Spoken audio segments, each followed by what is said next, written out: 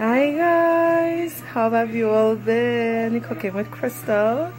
Can you all guess what I'm going to prepare this evening? It's a very simple meal and it's very filling. Alright, so for those of you who guessed porridge, and I'm sure you all guessed it because it's there in the title, you've guessed correctly. So this evening I'm going to make cornmeal porridge, and that is basically porridge using cornmeal flour, the yellow cornmeal flour. Alright, and over here I have my spices. Now, piece of advice before I start. Piece of advice, get a spice bag. Don't do like me and dump everything in the water. And then before I put in the cornmeal mixture, I have to take out all of these because they're all over. So get a spice bag. It's basically not a bag, literally. It's made of cloth. And it's for you to put your spices in. And you submerge it in the water. So when the water boils, or whatever liquid that you're boiling, when that boils, it would extract all the flavor and fragrance. Right now the kitchen smells so lovely because I have the pot on with all the spices except the nutmeg, and the fragrance is just really kicking up. It smells really good. Alright, so over to the spices. Right here I have nutmeg, I have some grated, and then I have it out of the shell and in the shell so that you'll see what I'm talking about. Yeah, over here I have clove, these are bay leaves. And over here I have spice, and I don't know why that little ant is on my plate. Okay, yeah.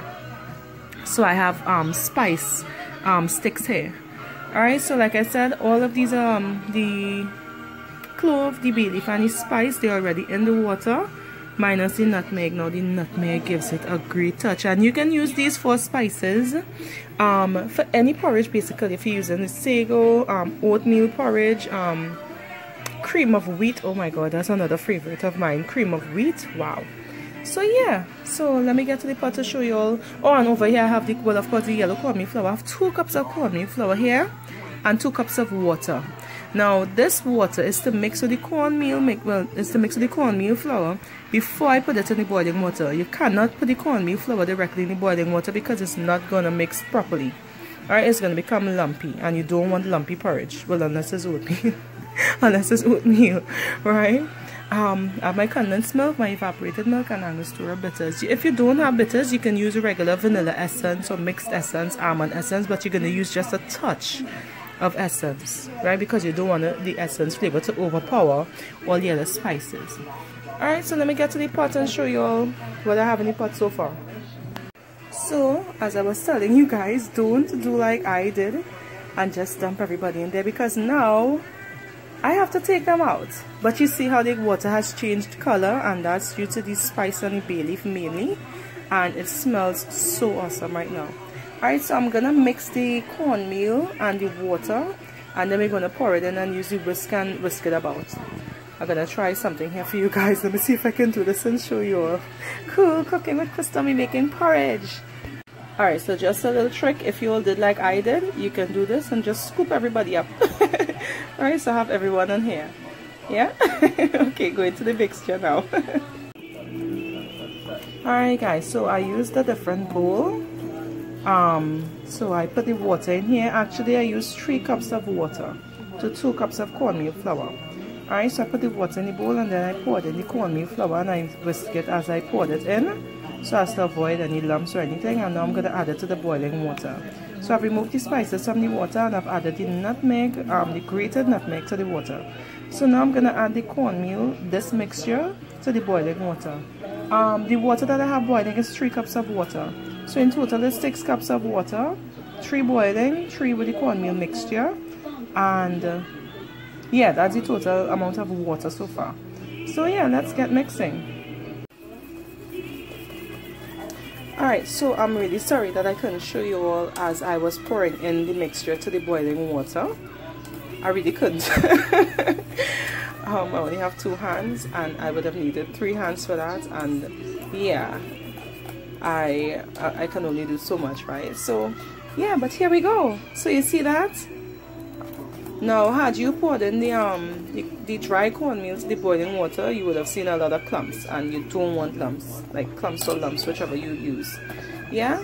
So you're just going to keep whisking this around. You're going to give it a rest as it starts to bubble. Oh, it's bubbling already.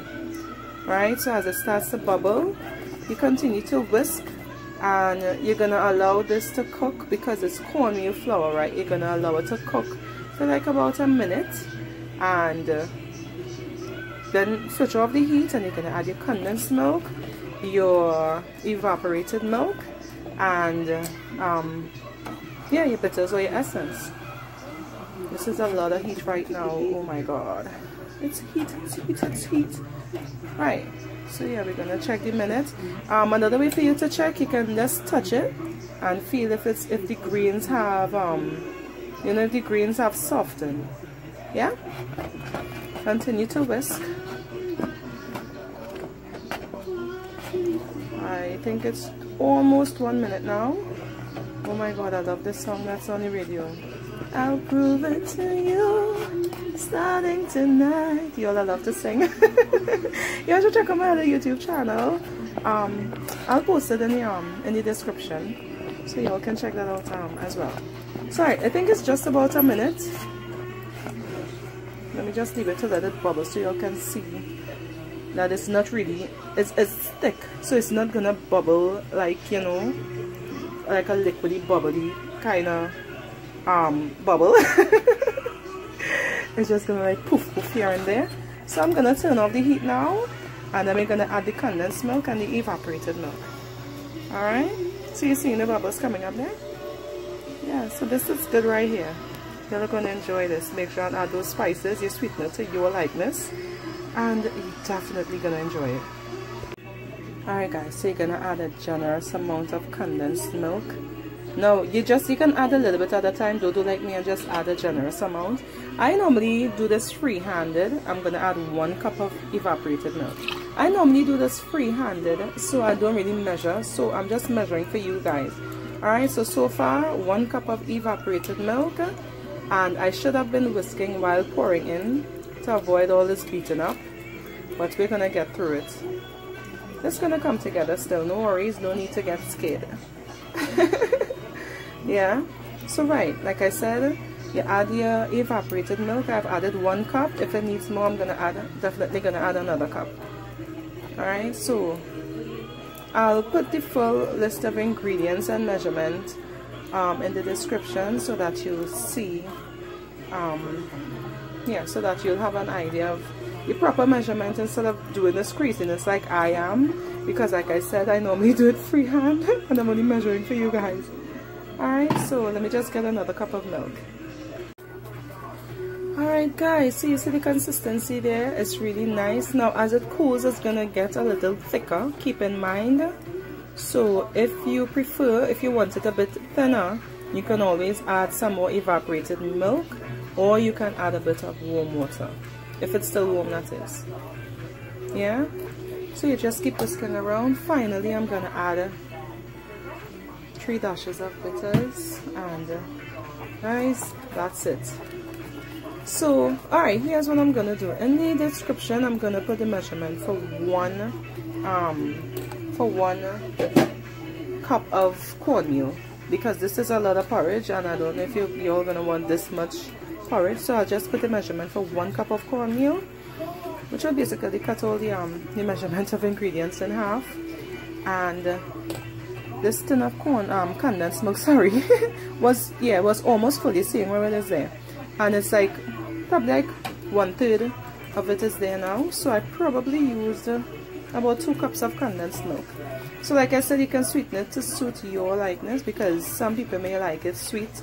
There are people that I know might use 3 cups of condensed milk. Some others may use 1. If you don't have condensed milk, sugar is your next best bet. So yeah, and that's it guys, cornmeal porridge. Yeah, I'm gonna pour some. Now let me tell you, I like to drink my porridge in a bowl. I don't know about all you, but I'm not up to this teacup thing right through. I drink my porridge in a bowl, so I'm gonna pour some in a bowl, and final view for you guys, and you all are gonna try it, you all are gonna enjoy it. And like I said, it doesn't have to be cornmeal porridge, it can be any porridge, but make sure and add those spices. Yeah. Hi guys, so here we are, and I got a little swoop because I put a little more bitters in it. Little decoration there with the spice, the cloves and the bay leaf. And yeah, this is what you want. You see that? Yes. So guys, this is me here. I'm gonna remove those and enjoy this bowl of porridge. I hope you all enjoy. I'm gonna put the proper measurement of all the ingredients in the description. Please don't follow this craziness that I did. Follow the ingredients, the measurements and everything, and you're gonna get it good. Alright? I did a bunch of craziness today, and like I said, because I'm accustomed to it freehand. Right? So yeah, here you go, cornmeal porridge. Get all up in there, right? Yeah? Alright guys, so hope you all enjoyed cooking with Crystal. We did cornmeal porridge this evening, and I'm going to enjoy this right now. So I'll post a little later. Bye guys, thanks for tuning in. Be sure to subscribe.